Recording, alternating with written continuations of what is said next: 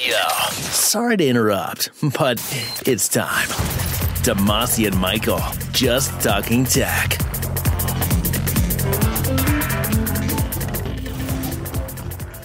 The following podcast on the Your Own Pay Podcast Network will contain adult content. Listener discretion is advised. More information about this episode can be found at yourownpay.com. Alrighty, we should have marked it up and we will play around with this. Man, the more I use Reaper, the more confident I get with it. Yeah. And that's really anything right now, because I was playing with Flexible Web with JAWS. We mentioned it last week.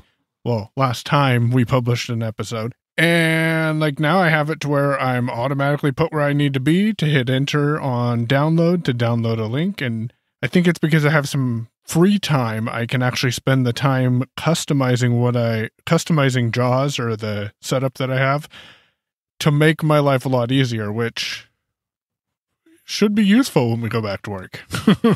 Yeah, I've been doing some of that myself too.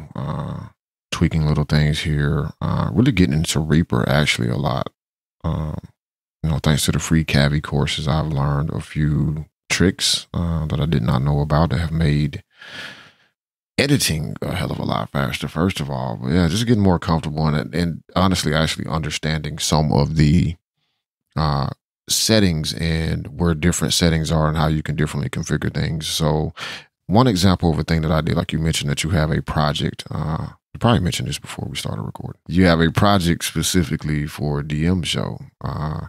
And I used to have project templates in my old installation of Reaper on High Sierra and Mojave, but I did actually kind of start from scratch with Reaper and Catalina, so didn't have that set up. But what I have set up now is a couple of, I have one default project template that I created because of specific setup that I'm running. With my virtual mixer, I had to always make sure the master track was piping its audio to the right channels of that virtual mixer.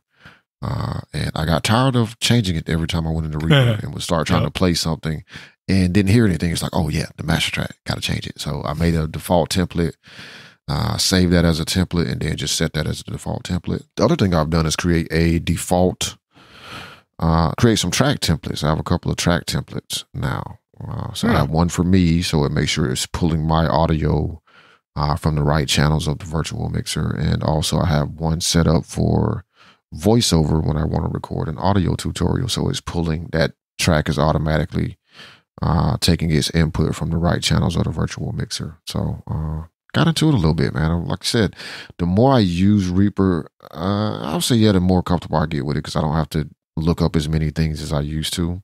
Mm-hmm. But also just the more powerful that I realize that it actually is. Like you can do a ton of stuff even if you're not musical. So that's what I'm loving about it. Yeah, definitely. And then what you can't do, you can make it so other apps can take advantage of the data that Reaper adds to files. And I'm thinking specifically of chaptering, adding chapters to podcast episodes. People might notice that we started that with our previous episode, which I think was DM45, wasn't it? Yep. DM45. So now we're on DM46. Yep. So you go to yourownpay.com/DM46 for show notes and things mentioned and all of that great stuff. I did not get the Google Doc that you mentioned yesterday. Oh, in Reaper, I have set my recording to FLAC. So when I'm recording, it's actually producing a FLAC file as it's saving it versus a WAV file. Okay. You know what? It's actually good that I told you that so that when I send you a file, you won't be like, what the hell? It's FLAC shit. Now, can you, when you export to FLAC, does it give you the option to export markers as well?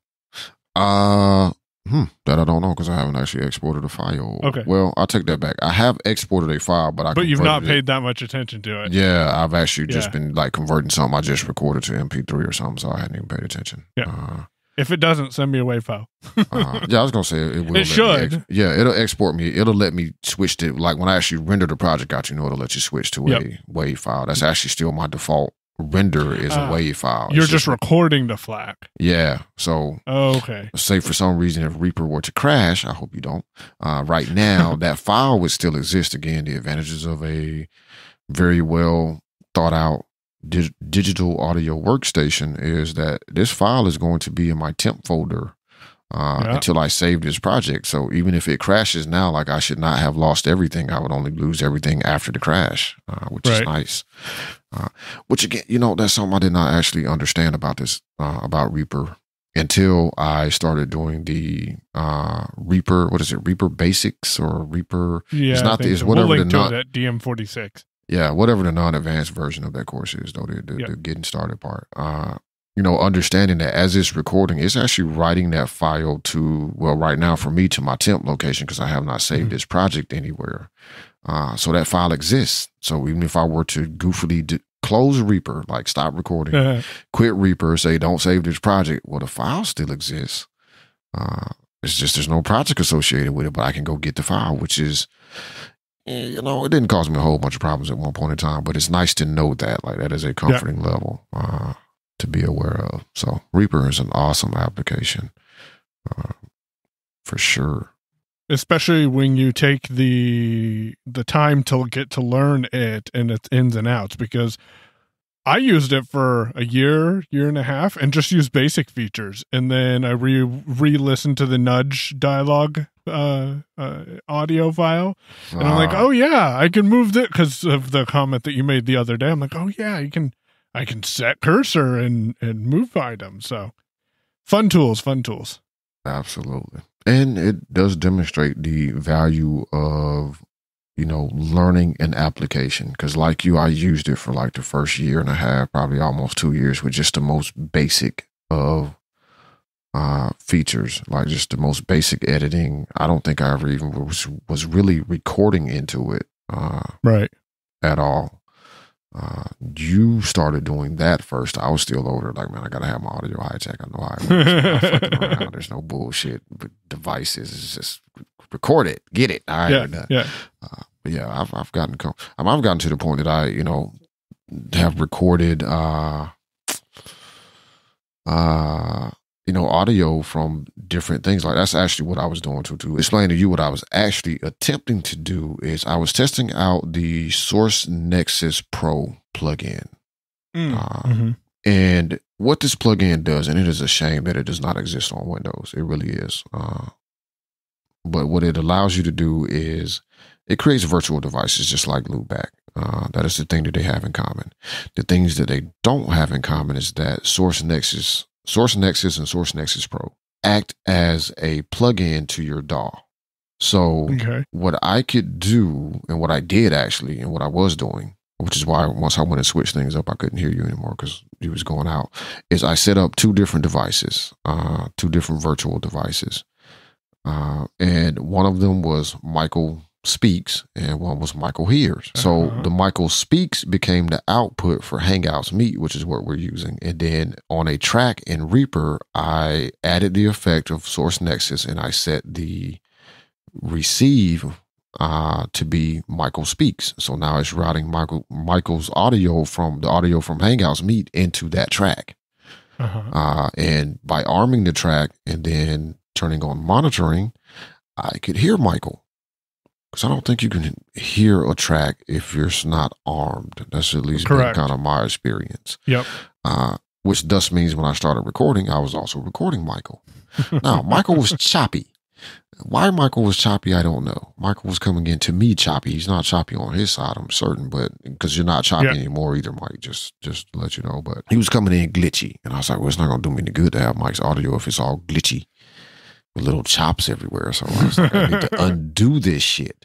But it did prove to me that what I was thinking could be done with that plugin could be done. And it's nice that it's an actual plugin versus, something like Loopback, where in order for me to use Loopback from Rogue Amoeba as a virtual mixing device, like I have to do I basically have to treat it like it's an actual mixer once I built it. Like, if I don't set Reaper's master track so that I can hear things to be a couple of channels that I can monitor from the mixer, like I won't hear shit. I won't hear a motherfucking thing. If I don't set my input for a track to be one of the channels that has, so for my microphone, that's channels 1 and 2. If I don't set those as the input to a channel in Reaper for this track, If I don't set that track's input to be those 2 channels, it's not going to catch my microphone. I can arm it all day and hit record all day, and that's going to happen.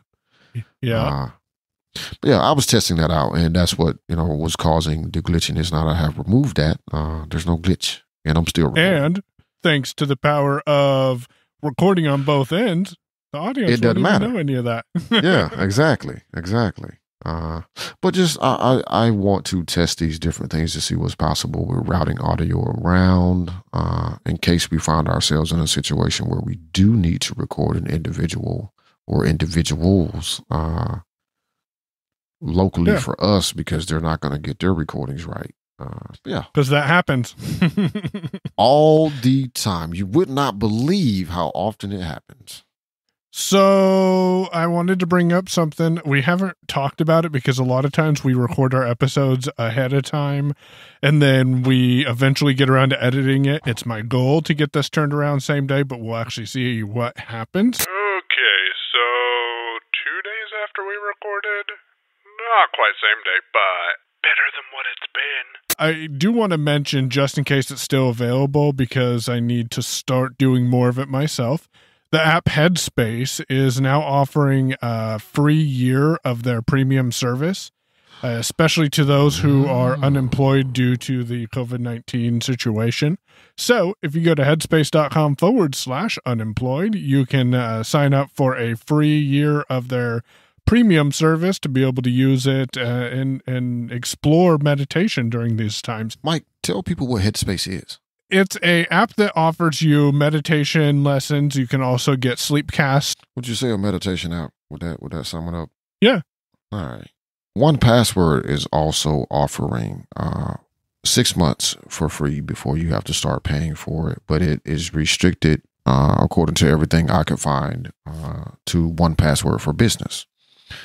So if you are a business, and I think we mentioned this previously in either dm44 or dm45, that this is going on. That is still an active offer that is out there, but it is for business. So, unless you're me, who does businessy things just because I feel like I need to understand what's different about the business level versus the regular people level, or if you're an actual business that needs 1Password, like this is a great time to give it a try. You have 6 months free, which is very, very nice of them. I think this is where this conversation came up before, as I mentioned, like if you happen to be a 1Password user personally, and you've been trying to get your business to get on 1Password, here's a good time to wave that flag again because, 6 months for free is 6 months for free. Like, there's no ifs, ands, or buts about it. If you get into it and the company decides they don't like it, or they look at pricing structure and decide they can't afford it or don't want to pay for it, you can always export your data. They do not lock your stuff down to the point that you can't get it out. So, great time to take a look at that. And be mindful of the fact, I'll just add this, is that a lot of places are offering some type of COVID-19 response, whether it's giving you free service, discounted services. For example, what we're using today to speak to each other, me and Michael, that is Google Meet. Google Meet has made its features free to, I believe, everyone up until the end of September. Everyone with a Google account. So even if you're not a G Suite customer, Google Meet used to be restricted to G Suite customers only. Now everybody with a Google account can use Meet up until the end of September. And Facebook, although I don't know how far that one's going to go. The Facebook rooms. Oh, yeah. One of you mentioned that to me the other day, Facebook rooms. Yep. That kind of went in one ear and came right out the other one. Copy that. So, Damashe, we've got an exciting event coming. We've got 2 exciting events coming up in June. I'm a little curious, the second to last line or the last line on this doc is what I'm asking you, what your hopes or wishes or thoughts are for iOS 14 that should potentially be announced on June 23rd. Man, I'll tell you, there's a couple of things I'd like to see with iOS 14. One is I would like to see some move made towards allowing applications to hook into audio routing a little better on iOS. It doesn't have to be the full blown now Rogue Amoeba can make audio hijack for iOS, but I would like to see some sort of indication that there are, I know they have to be aware of this complaint from people, but that they're actually trying to do something to solve that problem. It could be a multi-year process. I'm totally fine with that, but I would like to see some sort of indication that they are interested in solving that problem on iOS. And I feel it's a problem that needs to be solved, not just for, podcasters or people who want to record audio that are kind of on the edges of this. But if they're going to continue to push the iPad as a alternative computing device, meaning you can get an iPad and get all of the accessories that you want to go with it to make your computer, I feel like that is a problem they have to solve, because people are going to inevitably want to record themselves on their device. Even if it's something as simple as a Zoom meeting, like I want to record this Zoom meeting locally, not to Zoom's cloud, because, Zoom gives me a limited amount of storage or whatever. So I would like to see moves toward that, first of all. Other things I'm looking forward to or hoping to see would be some deeper integration with shortcuts. I've been starting to build shortcuts again. I would like actual automation, like, non-proactive, put up whatever, permission dialogue you need to put up, or warnings you need to put up, and allow me to agree to the terms or whatever. But things that actually get triggered and run when I arrive at a location or at a certain time of day, or when the calendar is run, not just a notification that says, hey, you need to tap this in order to run this automation that you set up, but actually do it. So if I say when I'm recording DM show, I want you to automatically start my DM show timer that puts in DM show and puts in recording, because on the event it says DM show recording, or it just says DM show. More hooks into things like that, actual true automation, as opposed to me having to interactively do something. A notification is, a step, but you could do that with Launch Center Pro years ago. Say, hey, when I get to this location, remind, I want to run this automation or whatever with Launch Center Pro, and you would get a notification on your device. You would tap it and the thing would run. So I'd like to see that. I can't think of anything else off the top of my head, because honestly, to be quite honest with you, I haven't really been thinking about iOS 14 too much. Here's what I want: bug fixes, stability. Let's get that. Yeah, that's what I want, actually. Let's move that to the top of the list. Bug fixes, stability. Yeah, let's do that. I would be perfectly fine. As a matter of fact, forget everything else I just said. If all they got on the stage and said, we spent all of our time that we could, even throughout this pandemic, refining and fixing and smoothing out the kinks and the bugs from iOS 13.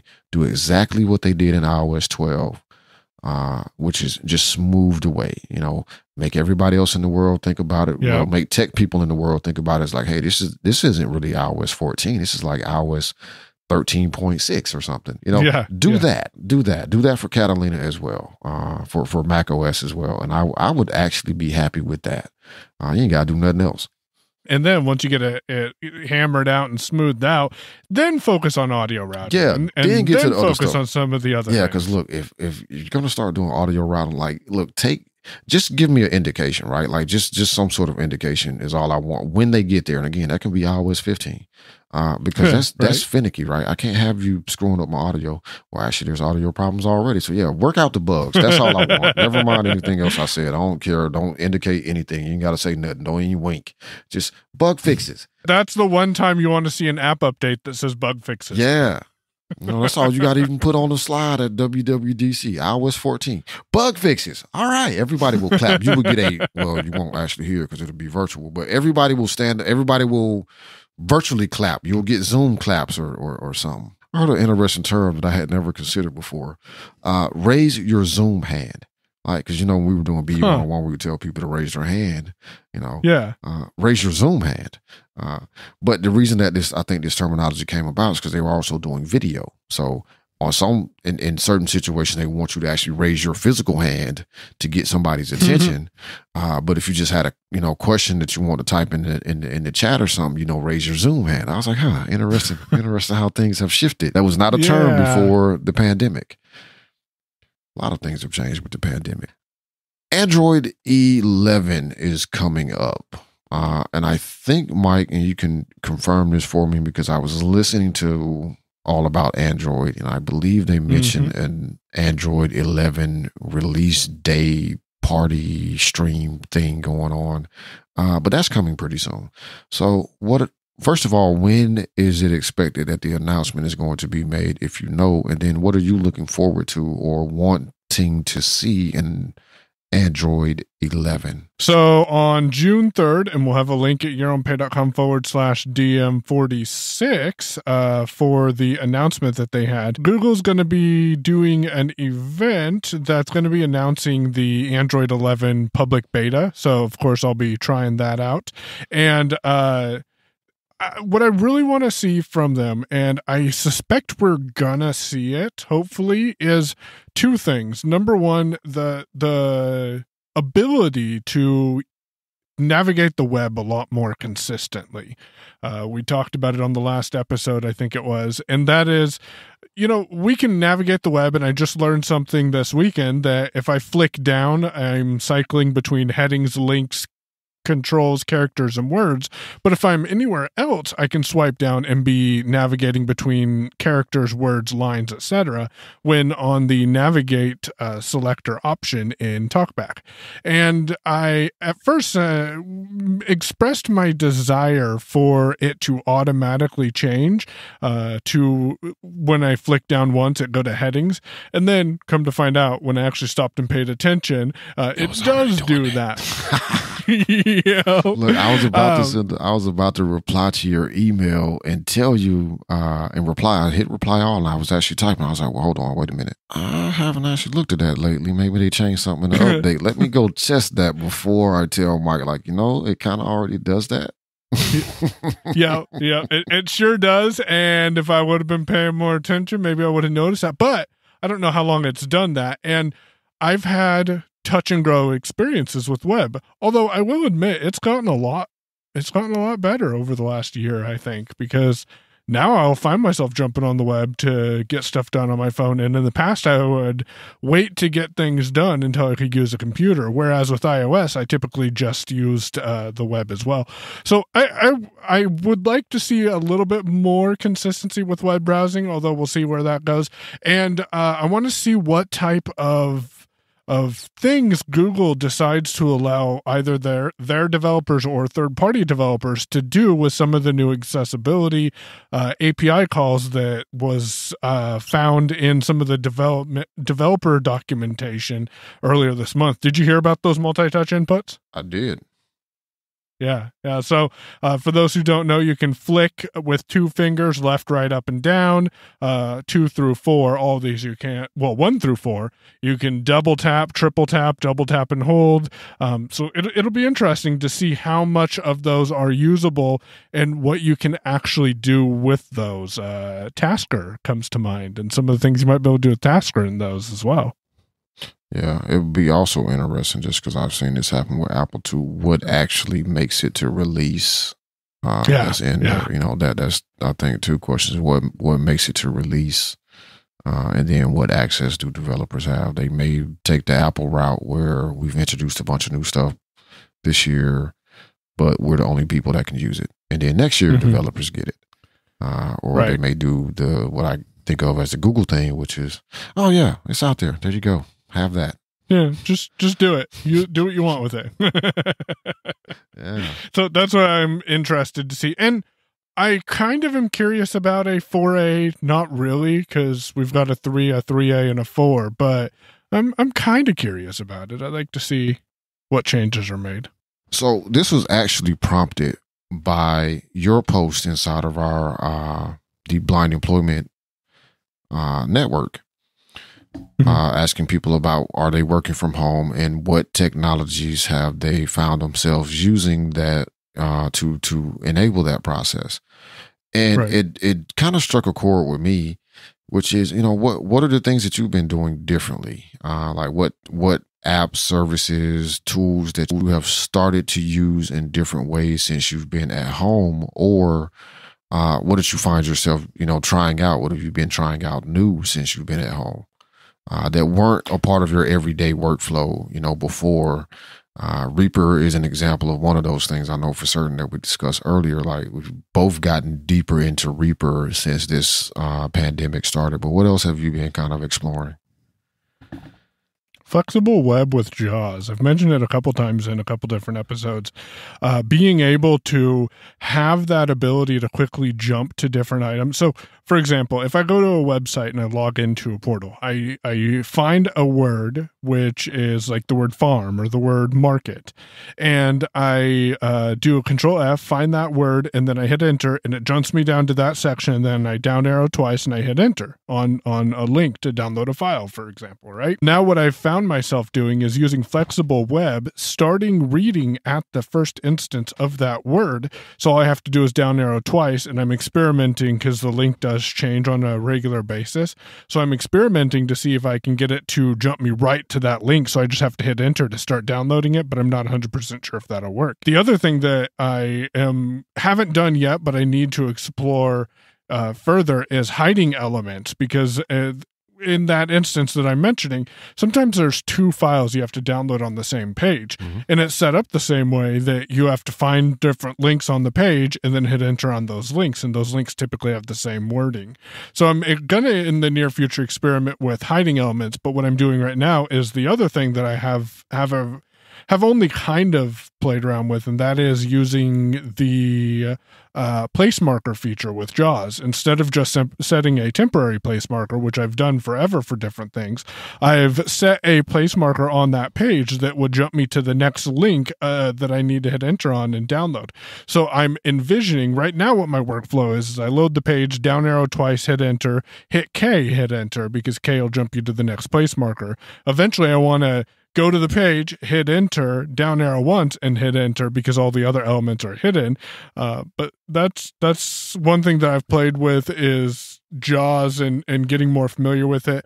I did try out File Juggler. It did not turn out to be very accessible, unfortunately. And then, yeah, that's really what I've played with. I'm not happy that I'm not working, but I am happy that I have the time to actually spend to get to know more about my technology, because I jumped from the Mac back in March of 2019 that I was using on a fairly regular basis into Windows full time, and it's a bit of a change. Yeah. So having the time to actually sit down and learn the technology, because now I know if I could automate this or I could get this done faster, then it would put me on a equal playing field with my colleagues. Although I will say, one comment that I got from Bicoastal Media quite a bit from either management or clients was, man, you're super fast at that, because if they wanted to find a file, I'd just go find the file real quick and not worry about scrolling through, because I had an idea of what that client's folder started with or what the name of the file started with, if that makes sense.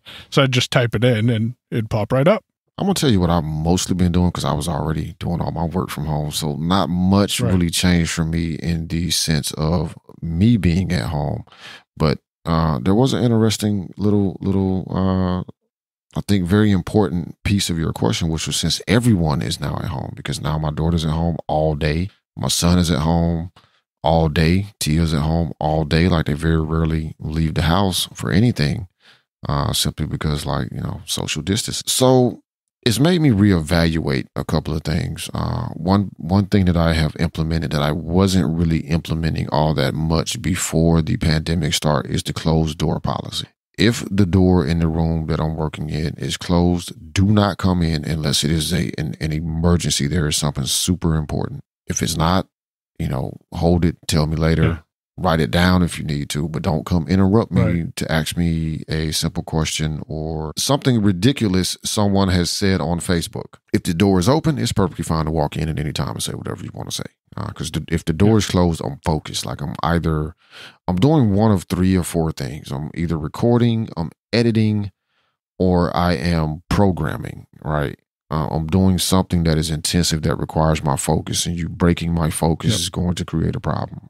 So that's one thing that I've implemented. The other thing that I've done is I've started to and I'm going to drop a link to this YouTube video. in here is it was interesting. I only saw it a couple of days ago, but I realized that I had started doing this very same thing. CPG Gray, I think is right. Maybe I have transposed some of those first letters. I had an interesting video called Spaceship U. And this is a side note, Mike. I linked to that in the general category and be in the network also. He's talking about kind of like setting up workstations and making sure that while you're on lockdown, that you're doing things to keep yourself healthy. You know, not just even if you're fortunate enough or in a situation where you're able to work from home, so you're not, you know, not working. You still need to think about your health and, you know, being mindful of things. So another thing that I had been doing was also kind of implementing spaces in my mind. Like if I'm in here at the desk, I'm working. If I'm in the living room, I'm engaging with the family, I'm engaging with the kids, you know, browsing YouTube, doing entertainment sort of stuff. You know, the kitchen, of course, for me has always been an eat only space. Although my recommendation to people, like if you do have to work at your kitchen table, just, you know, don't snack while you're eating, you know, keep your spaces separate in your mind, even if you can't separately do things in your home. And maybe Headspace will help you with that. That is a good point. You know, maybe Headspace, you know, meditating and actually getting your mind clear so that you can focus and think on the things that you actually need to be concerned about. Like that could be, Headspace could help with that.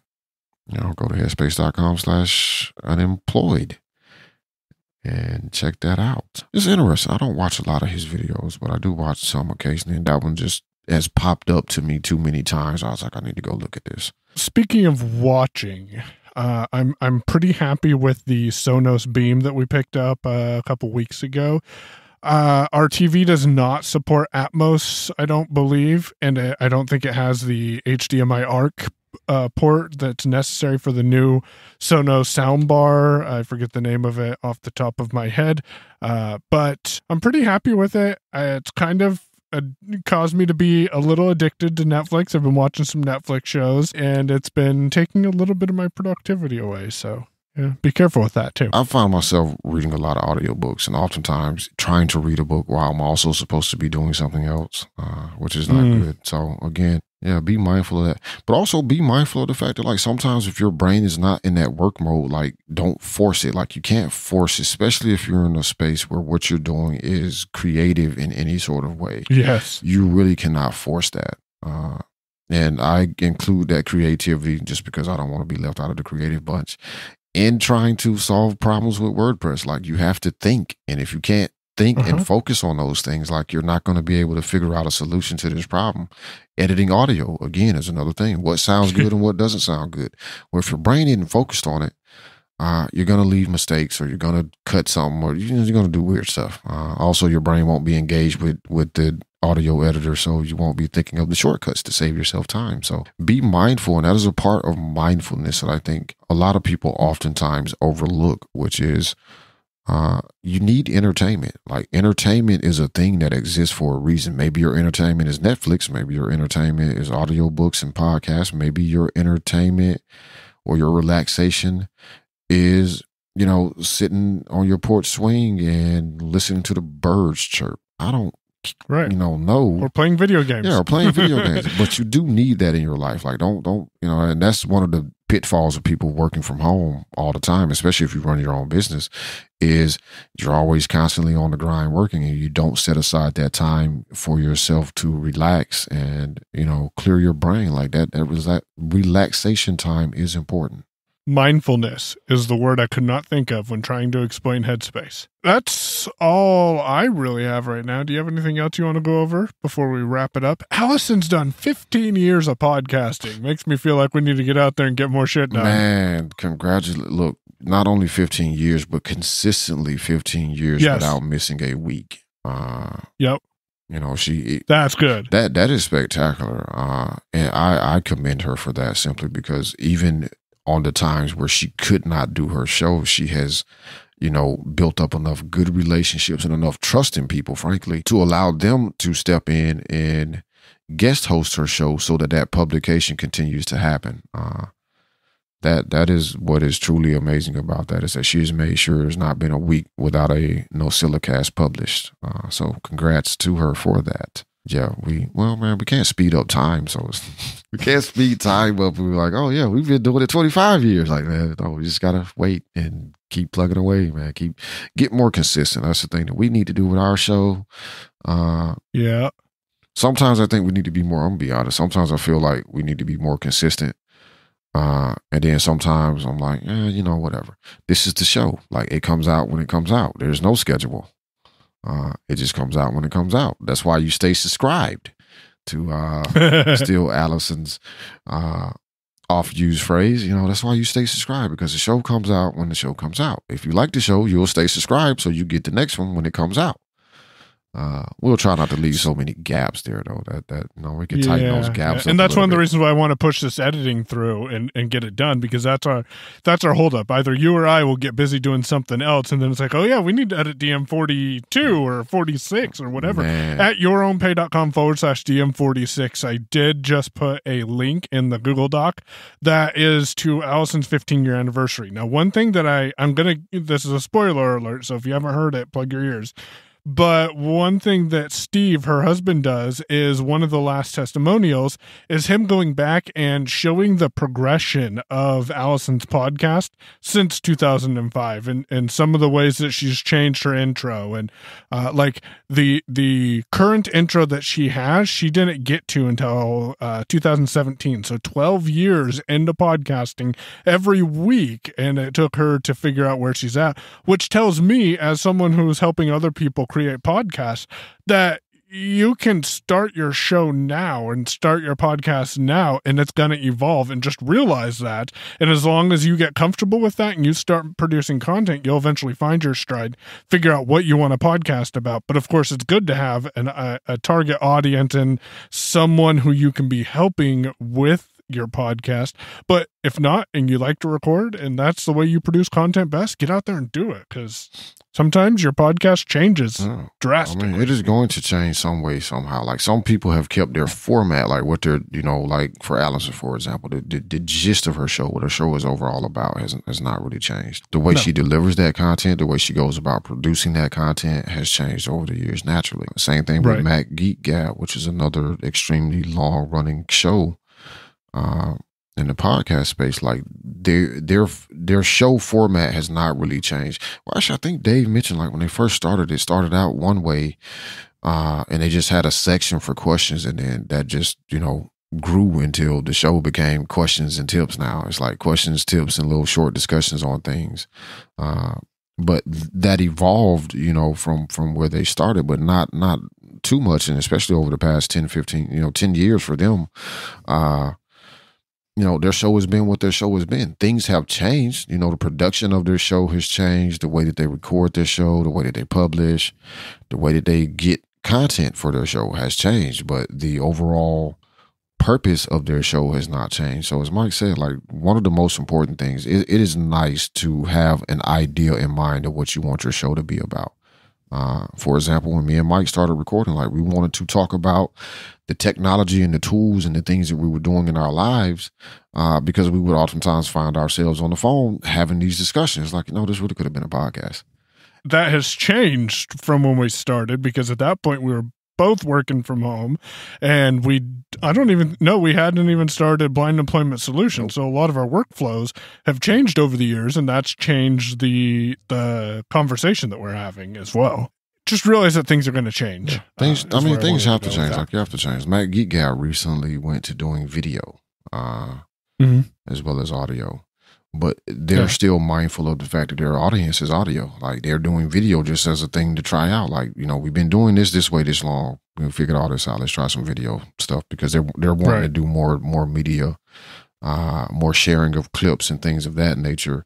So having video means it makes it, more relevant to post a clip about this super amazing quick tip on Mac OS to YouTube or to Facebook, and have people be able to see them as opposed to it just being a waveform or just a static image, which is what I would do because I'm lazy. But yeah, your show is going to change. It has to change. It has to evolve. Me and Mike's show is still evolving. Like, it is still changing because I remember me recording on the earpods. I remember recording on those, and then I got my first ATR 2100 with Damashe, and like the sound quality was night and day. And now I'm hanging out with the cool kids and recording a podcast from a closet with clothes in the room because I realized that that's going to dampen some of the sound. And hopefully the evolution between what our audio started back in DM1 to what we're at dm46 has evolved. Yeah, it has evolved.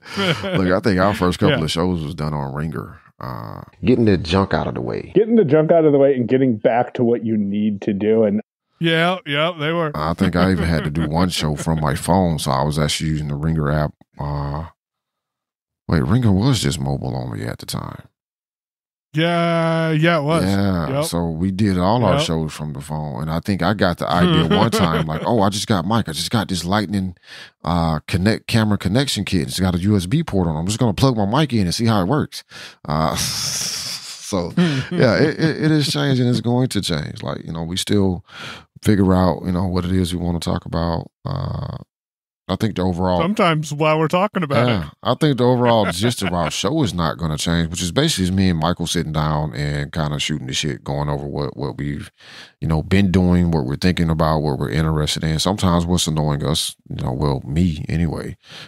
Mike very rarely has those rants. It's more me that goes on the rants. But I think the format of the show has changed and probably will change again at some point in the future. But the overall point of why this show exists for us is, just what it is. It's the DM show. It's the Damashe and Michael show because we get together and we chat about whatever the hell we could think of to chat about. Sometimes we remember the things. Sometimes we write it down.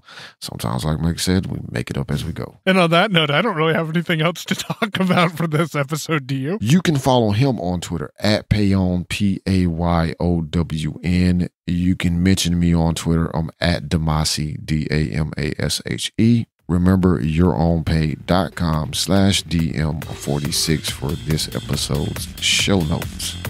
Catch you guys next time. You've been listening to Your Own Pay Podcast. If you've enjoyed today's episode, visit yourownpay.com/cast for exclusive content and to contact us today. We're eager to hear your thoughts and about how you're making this podcast your own. Thanks for listening. We'll be back soon. The Your Own Pay Podcast, yourownpay.com.